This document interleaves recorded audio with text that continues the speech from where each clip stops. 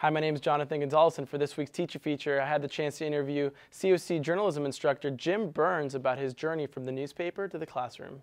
So I got my master's at USC, and it was in broadcasting.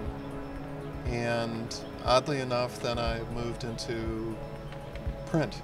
So I went the exact opposite way that Mr. Brill went.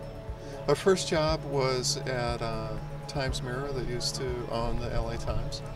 And it was on a precursor to the internet. So we had a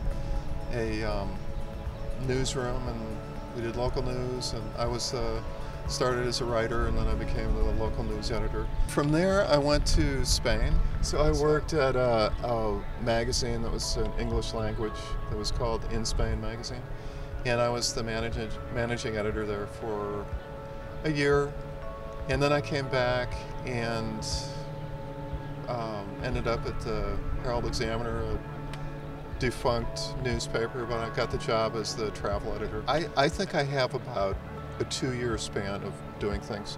So I really enjoy topics for 2 years, and then I like to move on. So I've done a lot of different stuff. I'm kind of a jack of all trades. I got into teaching because I wanted to give back to the industry, because the industry has been really good to me, and I wanted to be able to share what I've learned with students who are aspiring and hopefully going into this industry. Storytelling is in our genes.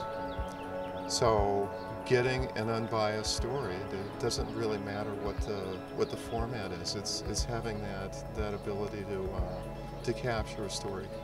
Journalism is really a craft, and I don't think that the tools are going to change. My best shot at advice is don't give up, because if you give up, you won't get where you need to go, and if you don't give up, you'll find that for some reason great opportunities come your way. For this week's teacher feature, I'm Jonathan Gonzalez, Cougar News.